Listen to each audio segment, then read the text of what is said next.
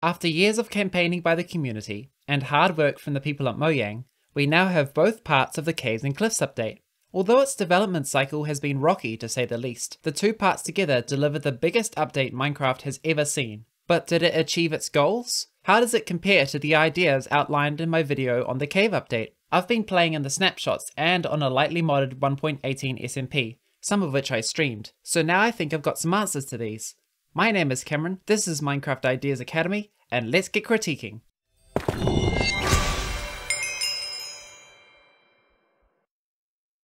Of course, it wasn't just a Cave update. The winner of the 2019 biome vote, the Mountains, came to the game in spectacular fashion. It had a much bigger scope than the previous winner, the Taiga from 2018, which introduced campfires, foxes, and sweetberries. The Mountains ended up with goats, a mob with a unique behaviour and personality, able to jump great heights and ram a player or mob that hasn't moved for a while. Goats are also planned to drop their horns, but not on death. Instead, they'll need to be baited into ramming a block. This continues the trend of mobs being useful while alive. Foxes having trust mechanics, dolphins grace, turtles shedding scoots when they grow up.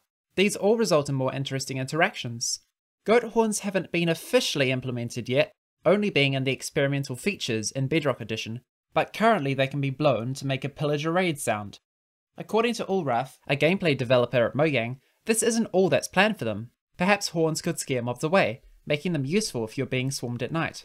Snowier Snow got added as Powder Snow, which is no joke. I've lost 2 horses to it so far, and almost died myself. Leather armor now has a pretty decent use since it prevents freezing, which makes up for it being somewhat situational. Powder Snow definitely makes mountains more engaging to climb, especially given how the texture is extremely similar to regular snow. But if the player has had enough, they could always wear some leather boots to prevent sinking into them. Buckets of Powder Snow are also useful in the Nether. They can be placed to extinguish a player on fire, being consumed in the process, which is much less contrived than placing down a cauldron and filling it with water. Although I do wish the freezing was a little more distinguished from fire damage. For example, the player could stop freezing while sprinting, as if trying to warm up their body. Best of all, the new mountain generation was implemented. The addition of 6 new mountain types, along with the increased world height, resulted in terrain extremely similar to the biome vote visuals. Finally, the Buzzy Bees trailer is real. In some cases, the snow clashes with the dirt, however, creating ugly looking bands. Apart from that, not only are they beautiful, but they're also easy to climb, with staircasing naturally built into the generation.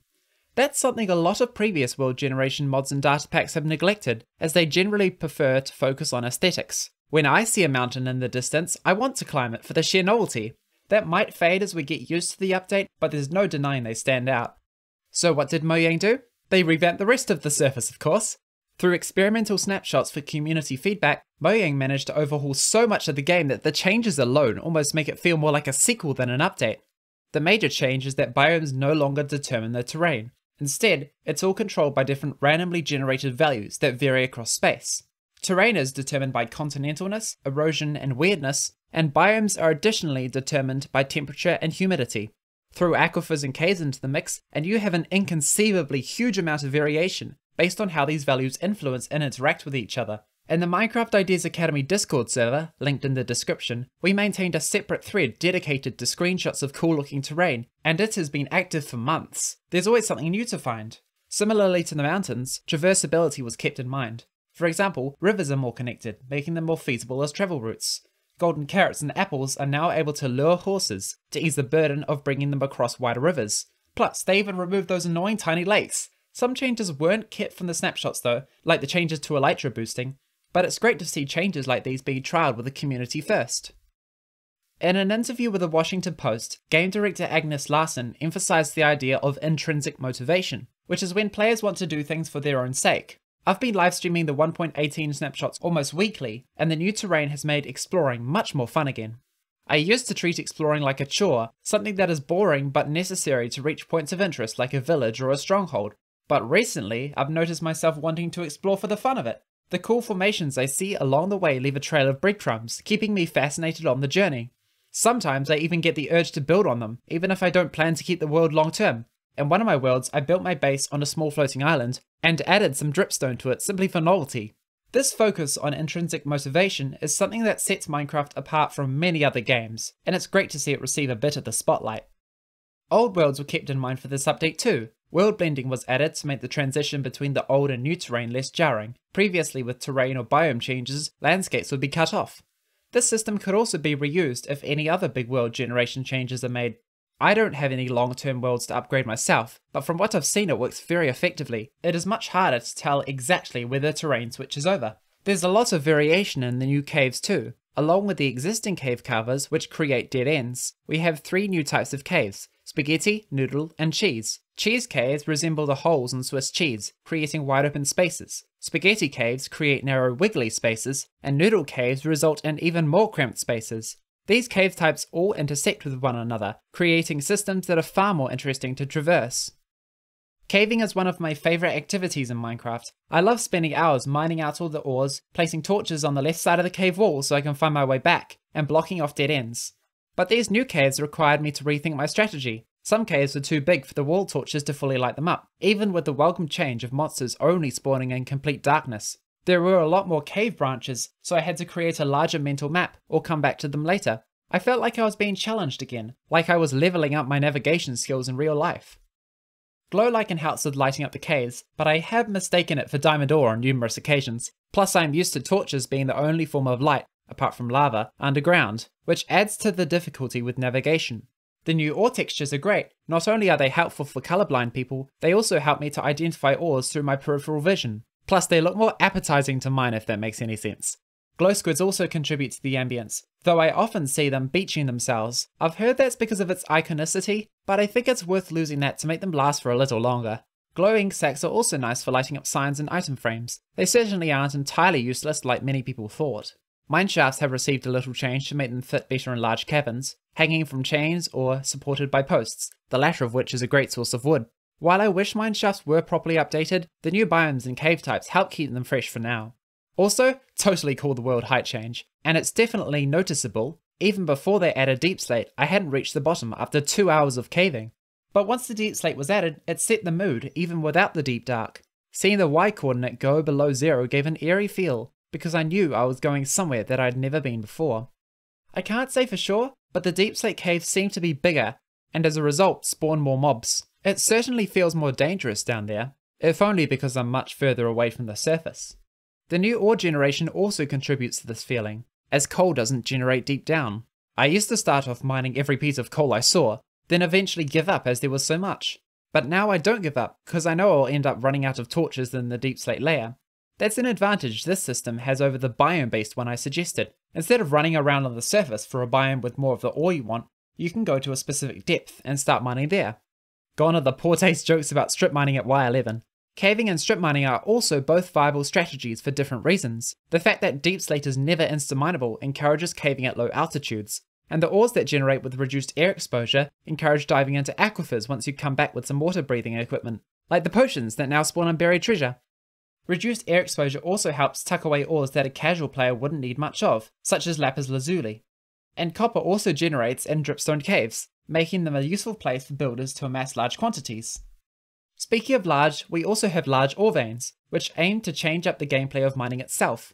You're not just mining the ores, you're mining the blocks mixed up in them, so you can investigate where the vein leads to next. The copper veins contain granite, and the iron veins contain tuff.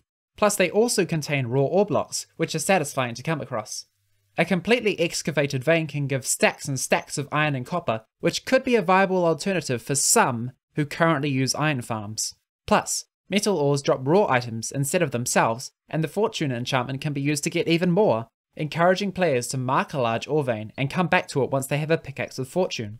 This also adds the opportunity to make metal ores give XP when mined. I know smelting the raw ores already gives XP, but there's something more satisfying about collecting the XP orbs as you mine. On the SMP I'm currently playing on, we have this change enabled, and it definitely encourages me to mine ores I wouldn't normally seek out, like copper.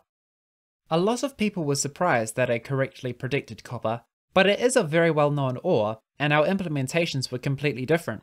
During development of the cave upgrade mod, whose ideas I featured in that video, I worried a lot about how to prevent copper tarnishing from being griefy. First I had the idea to only make bubble columns tarnish copper, but that ended up taking far too much effort for a player to set up. I ended up reusing the idea for the renewable sand and gravel mechanic in Upgrade Aquatic though. Then I considered making electrified copper blocks tarnish if they were next to water, but that limited trap potential. In the end, I decided on copper wire being the only thing tarnishable by water, which could then transfer its tarnish onto a dust item. Then any copper block could be right-clicked by the item to transfer the tarnish to it. Mojang's copper blocks simply tarnish over time. However, you can wax blocks with honeycomb to prevent that, and use an axe to revert it. This is far more elegant in my opinion, and I've enjoyed seeing the copper roof of my storeroom change a little every time I come back to my base. It's just a little ironic given the amount of time I spent trying to prevent spontaneous tarnishing. I even sought advice from Corey, a Minecraft gameplay developer, and while I didn't know it, at the time they were developing Vanilla's copper in preparation for the Caves and Cliffs announcement at Minecraft Live. The bulk of Cave Upgrade's copper ideas, though, were brainstormed by Nopecopter, a friend of mine. To summarise, copper as a tool tier would be between stone and iron, with iron's durability being buffed to be closer to diamonds. There was also copper wire, which could transmit current to copper blocks, and would give an electric shock when interacted with or touched. Other ideas included copper golems that patrolled a set path, converters to switch between redstone and copper, and statues resembling different mobs that could attract and repel mobs. We also made iron spawn further down, so that the first tier of tools and armour a player makes would be copper. This changed up the gameplay a fair bit. The lack of shields and buckets was heavily felt, but that was short-lived once enough iron was obtained. Ultimately, I've come to the conclusion that Minecraft doesn't really need new tool tiers, unless they offer something unique like Netherite does. Minecraft's progression doesn't function like most games. It serves to introduce new opportunities for creativity at the player's own pace, resulting in players setting their own goals instead of being obliged to follow the intended path. Mojang's copper currently crafts 2 items. The first is the lightning rod, which redirects lightning strikes to prevent flammable builds from burning down, which is a nice way to make lightning a preventable disaster, as Jeb's book outlines, without having adverse effects on lightning's positive capabilities. There's also the handy-dandy spyglass, known as the Bring 'em Nearer in pirate speak thanks to yours truly. But as I said, ideally a new ore should be as useful as an existing ore with a similar rarity. Copper is even more abundant than iron, which makes sense if you want to amass large amounts of it for building, but for people less interested in building, there isn't much going for it. I've seen that critique quite often. Copper's in-game, or endogenous value, is closer to that of lapis, redstone, or nether quartz. For non-builders and non-redstoners, it has a couple niche uses and makes a trinket. There isn't really a sink for these players, no reason for them to amass large quantities of it. And while I wonder why non-builders would prefer to play Minecraft than a game that might cater better to their tastes, I still can't help agree that copper is somewhat lacking when compared to other ores. Of course, copper can have features added in future updates. The leaked page from Jeb's book on the poisonous potato mentions that releasing a feature and expanding on it later naturally allows for much more creative freedom than aiming for perfection from the onset. Does that sound insightful and profound? Whatever your answer, doesn't matter because I made it up. This page is fake, it's not in the actual Jeb book. I got a friend to do the render. It was quite funny though, because I managed to prank a lot of people with it, including Jappa, who actually works at Mojang. Anyway, even though stuff can be added in later, does that mean it will be? Sure, Campfire's got extra functionality in Buzzy Bees, Honeycomb now crafts candles and waxes copper in Caves and Cliffs, but there's still a lot of content with significant flaws that are yet to be addressed. For example, the Phantom's intrusiveness, the overpoweredness of villagers, and the grind to obtain a trident. Of course, I don't expect copper to be the next iron, since iron has had 10 years to accumulate uses. But I do wish copper had extra sinks, because unless I want to build with copper, I'm largely going to ignore the ore, which will be frustrating since so much of it spawns. Some people have suggested that iron be swapped for copper in some crafting recipes to give copper more use. However, iron clearly shows in anything crafted from it, so the texture would also need to be changed, potentially ruining the use in existing builds. If I were to give more uses to copper, I would lean into its building potential, such as using them for pipes. This would end up inadvertently decreasing the need for iron, as hoppers are currently a big sink for iron for endgame players, who use them in large amounts to transport items across long distances reliably. However, hoppers also have other functionality, such as collecting dropped items, sorting items, and as redstone circuits. So if pipes were better at item transportation, being cheaper and or faster than hoppers, they could leave hoppers with their other uses. They wouldn't be changed, but one of their functions would be done better by another block. Copper pipes could also transport fluids, or even projectiles, with cartoon physics applying. Other building related uses of copper could be wireframes that outline the shape of a building before the exact blocks are chosen, a light source that can be buried in the ground, eliminating torch spam, or the previously mentioned idea of copper wire. If players are encouraged to build to defend themselves, they could potentially lead to more players engaging with the building mechanics, allowing them to better appreciate Minecraft as a sandbox. And of course, copper could get doors, trapdoors, bars, lanterns, walls, ladders, buttons, pressure plates. If its primary purpose is for building, it would ideally have a lot of different blocks to play with. Amethyst has a similar problem. Its usefulness is on par with copper, crafting a spyglass and tinted glass, though it's far less widespread, only being found in geodes. The geodes, however, are lovely. They look pretty, sound pretty, and are much more unique than simply adding crystals to caves. Inspired by Atium from the Mistborn series, Amethyst can only be renewed from budding amethyst blocks, which cannot be transported in any way, encouraging players to build a path to one or a base around one. However, to get the most efficient rates, all other blocks must be cleared out of the area so that as many sides of the budding blocks are exposed and can grow amethyst. This results in rather ugly looking farm setups. So what if budding blocks were able to spread? Perhaps they could convert adjacent amethyst blocks, provided they've been treated somehow.